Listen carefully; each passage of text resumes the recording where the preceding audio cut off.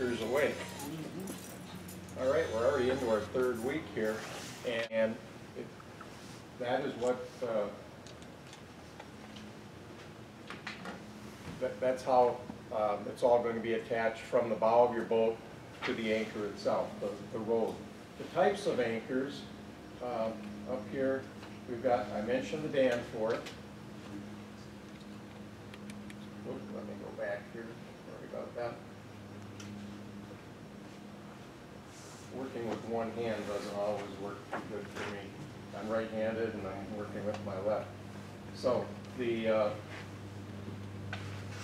Danforth up here, mushroom. In some cases, you might have a grapnel anchor, and these are both typically known as plow anchors. Okay. There's one version of the plow anchor hanging downstairs, and it's about the same size as this Danforth that I held up, but that plow anchor that's downstairs is 33 pounds, where this one is 15. There are advantages, though, to the plow anchor. We'll get into that as well. Okay, again, the Danforth, the plow, and then the others that I mentioned. So, as far as the Danforth type anchor, again, it is lightweight. The neat thing about it is you can see it stows flat. And yet, it'll also open up to dig into the seabed. Typically best in sand and mud, okay?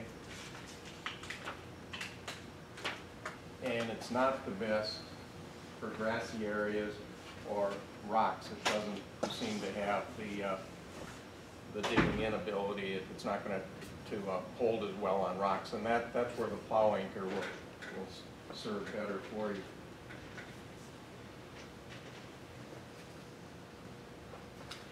The plow anchor has a single fluke. It's three-dimensional, and that in and of itself makes it more applicable to hold on to the rocky bottoms. If anyone has any questions as we go along, don't hesitate. Typically it needs to be stowed in a chock or a roller, though, because it is heavy. The last thing you want is a loose anchor, like a missile hazard aboard your boat. As I said, this one will dig through the weeds. It will work just fine in sand as well. But it'll also hold on to the rocks. One thing that it's not best for is deep mud, though. Okay. The rest of the story here is that it also may be hard to retrieve because it does dig in as well as it does. So the use of a trip line, and what that's all about is you attach another line to the top of the shank with a float on it, and it's just straight up. It serves a couple purposes.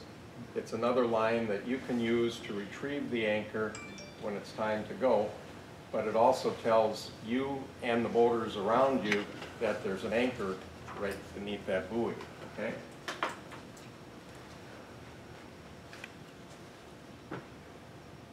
Sorry about that. Okay, again, choosing the right anchor. So again, here's the plow, here's the Danforth, some other examples of the plow.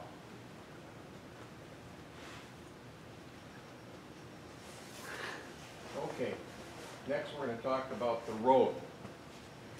And one thing I want to say about that, the road is another term for the anchor line itself, but one of the key things that you always have to make sure you've done, even before you leave dock, is make sure that you've got your line attached securely to your boat, okay? I've personally seen it at least twice where drop the anchor in and you watch your anchor line go out, and I'm still using that term anchor line because it just keeps going out and suddenly you see it just disappear. And that's also known as the end of the road. The anchor line, proper term is road. And when you reach the end of the road, it's not a good thing. So, again, the road connects the boat to the anchor. Part rope and part chain. And here at the NestEgg, West Marine makes this really cool hole in a bucket kit. I think there's 140 or 150 feet of line here, and it's I-spliced right into a chain. So, and I'll say that one of the reasons that you want the chain, and the chain then gets attached by a shackle to the top of your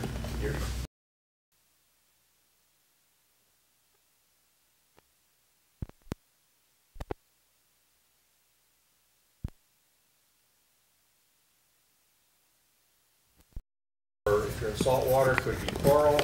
And so if you just have the nylon line, that's going to get chafed a lot and shredded. Not going to last real long. But the chain does its job. And again, the chain is typically half the length of your boat. If it's more, that's fine too. I think, Paul, don't you use all chain for your road? Yeah, and the chain also helps to keep the anchor. Oh, exactly. Very good point, Jim. Yes, I should have mentioned that.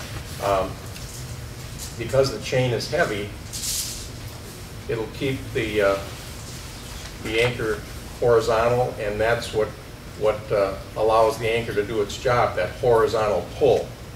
Okay?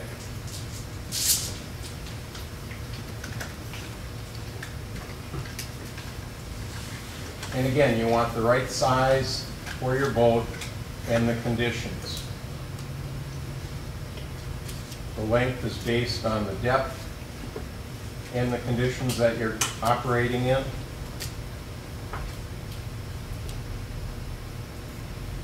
And as you see in this illustration here, the use of depth markers on the rope. Some ropes come even color-coded, but if you're going to make your own marks, like little survey tape, that sort of thing, and put it along the line, make sure that you measure it so it's not just a guess, so you know where the 10-foot, 20-foot, 30-foot, 40-foot mark are. So that chain that you have on that first table there would be ideal then for approximately, you said it's half the distance of your boat. The chain you have right there, yeah, right? Isn't that what you said? Should be ideally, the chain should be half the length of your boat. This is really short. Yeah. Yeah, but it's a good example. Well, if you got an 8-foot boat, that'd be. There you go. We're a 4-foot boat. It is amazing though, even with a commercial boat, that would suggest you could use it on how much better the anchors will hold if in fact you've got chain on there. It's night and day if you don't have it. Yeah. Chain's like a multiplier on your anchor holding. Yeah, for sure. This isn't going to be sitting up here. The chain's going to drop that down and dig in. Mine has on it. Mine's a little bit longer than that boat, so Yeah, absolutely. Yeah, and this is another commonly referred to as a Navy anchor. This is what you see. Well, I was aboard an aircraft carrier for 42 months, and this is what you have on Navy ships. A little bigger. A little bit bigger. I was going to bring in some pictures, but yeah, the anchor would probably fill up about a third of this room, and there's a pair of anchors on each ship.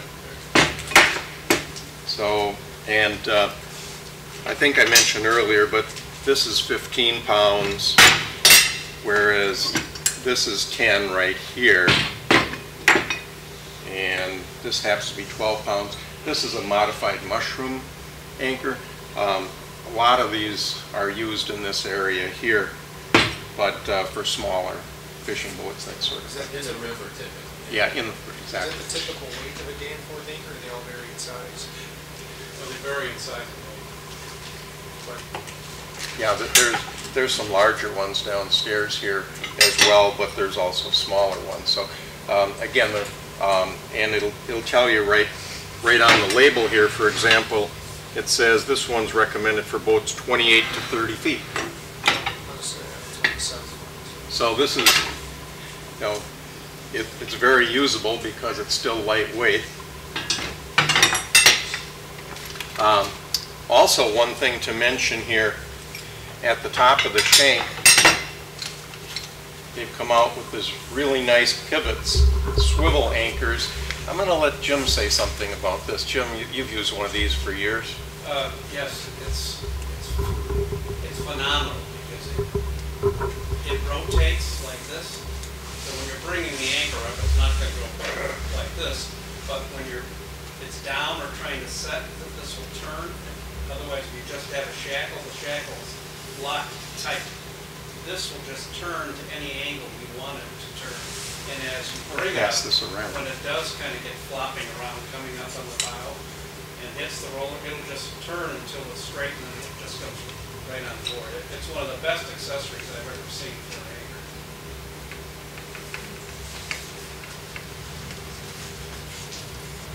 Okay.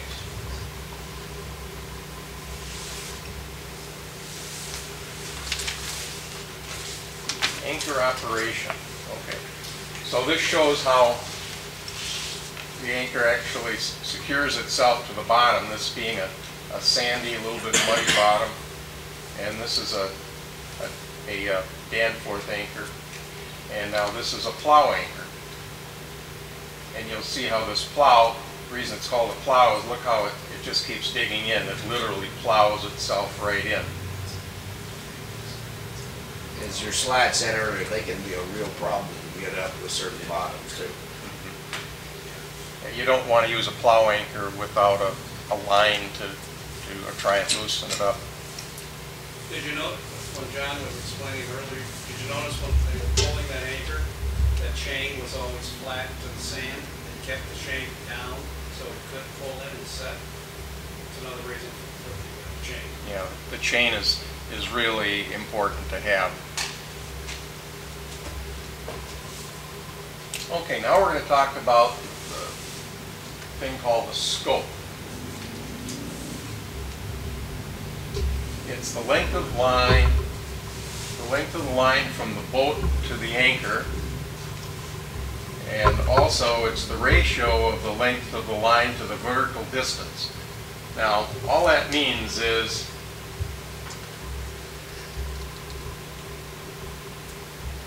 here's the bow of your boat, this is where you're anchoring, and then your depth here from the top of your boat, of your bow, down to the seabed, okay? So, to determine your scope, you want to know your water depth and your boat height. And then your scope becomes a multiple, and what the multiple is,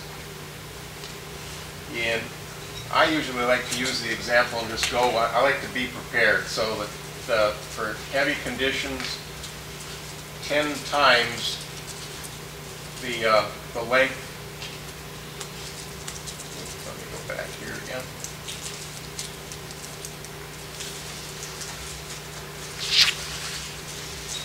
Ten times the distance from your bow to your anchor, or 10 times the distance from your water. I apologize, from the depth of your water. So, for example, what I'm trying to say is that if your water is 10 feet deep and the height of your bow above the water's surface is 4 feet, so you've got 14 feet, you'd want to be prepared for heavy seas you'd want a road, meaning your scope, of 140 feet, okay? I'm going to back up one more here. Okay. Under normal conditions, 7 times would be okay. In very calm waters, 5 times would be okay. So if it was 5 times and you had 10 feet of water and 4 feet above the water's surface to the top of your bow, you'd have 14 feet, then 70 feet of road would be fine. Everyone get that concept? Yes. So the last thing that you want is to have your beautiful boat out there and only have 30 feet of road or 30 feet of anchor line. Bad idea.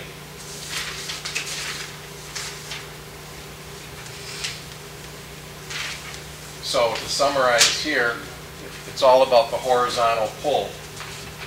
Deeper water, you're going to need more scope. More wind or current, you're going to need more scope.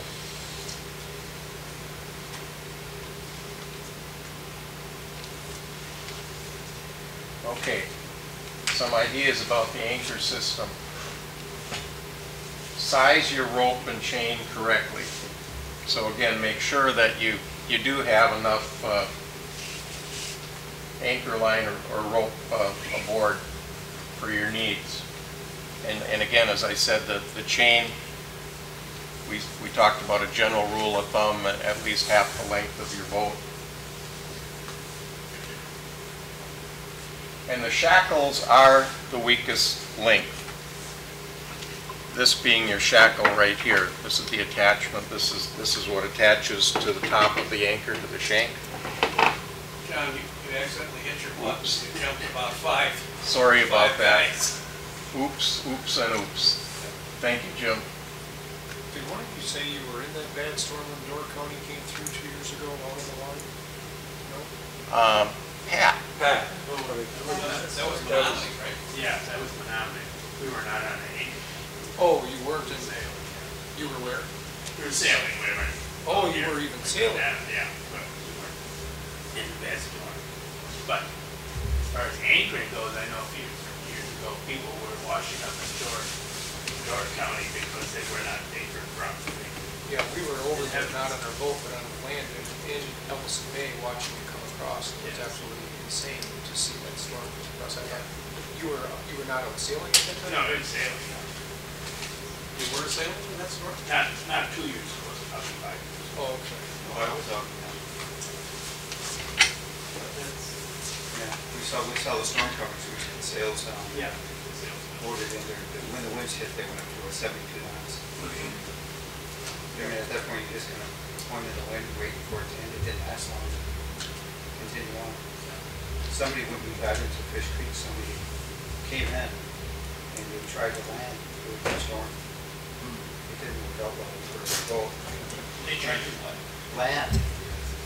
Tried The to storm. The dock. Yeah, it's a dock. Wrong time. Should be head out rather than in. Yeah, so of course I had to ask him afterwards, I said, why did you bother trying to come in? He said, well, there's some lightning and stuff, so we thought it would be safer here. So I asked him, it's a natural question, so when you got in, what did you do? We stayed over in the boat until it stopped raining. I said, well, kind of the same, you know? So, again, going back, I finally found where I was here again. So, as I was saying, shackles are the weakest link here. And so, you also want to remember to always safety wire your shackle pins. And everyone know what I'm talking about? These are the shackle pins right here. And this is what this unscrews so that you can attach the chain to it, okay? When they're talking about wiring it, there's a little hole here in each of these marine shackles, and you just wire that here so that it can't turn out on you, okay? It can't unscrew. Because over time, if you don't have that secured, this is going to loosen up, and bingo, you're out of luck again. or you could be out of luck. Okay, and again, that chain prevents the chafing of the road as well.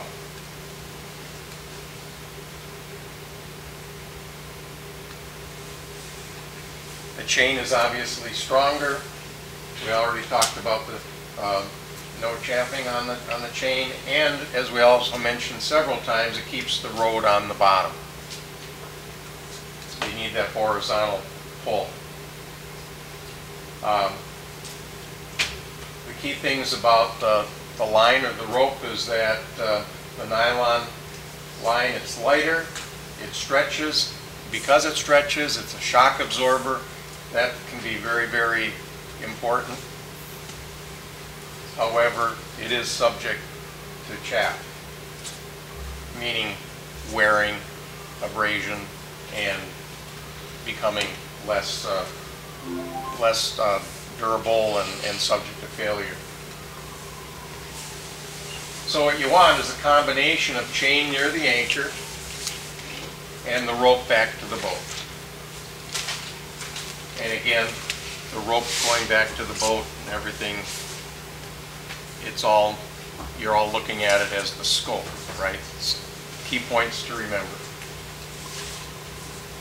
Now, for anchoring techniques, you want to survey your anchorage area carefully, determine what your depth and the type of bottom that you're dealing with, see what your winds are and if there's any currents in the area, allow for changes in the wind and tide, and you want to check the clearance to boats and obstacles.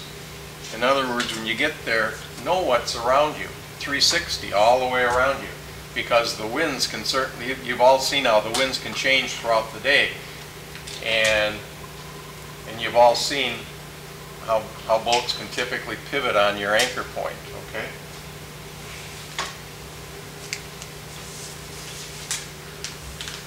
Anchoring techniques. So when it comes to setting the anchor, you want to either power or sail into the wind or current. So head upwind, lower the anchor, don't just throw it in, lower it in. So all these ideas about just throwing your anchor in, not a good idea. And then you want to drift or power backwards, letting out the road, letting out your anchor line. And if you're able to apply a little power to set that anchor, again, as you saw in the video, it's all about getting that anchor to secure itself to the bottom, to the seabed. Then you want to take your bearings. Why would you want to take your bearings? Anyone have any answers to that? See if you're dragging anchor. Absolutely.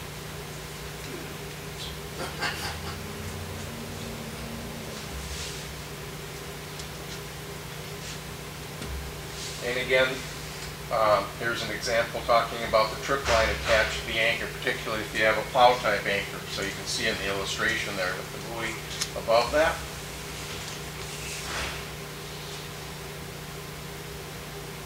Okay, talk about how it helps to free a snagged anchor.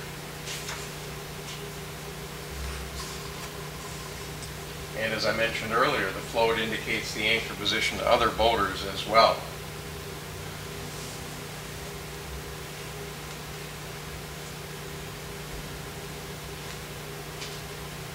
So when it comes to retrieving the anchor, you want to approach it slowly. You want to take in and stow your rode, meaning your anchor line. And when you're over the anchor, you hopefully can pull it free. If it is stuck, you can cleat the line near the bow, never at the stern. Why wouldn't you want to do it at the stern?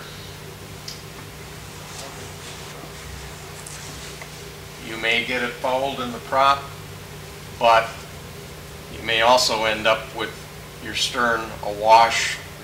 You may end up even sinking. You don't want that. So you want to power over and past the anchor location if you're able to, and then take in the road.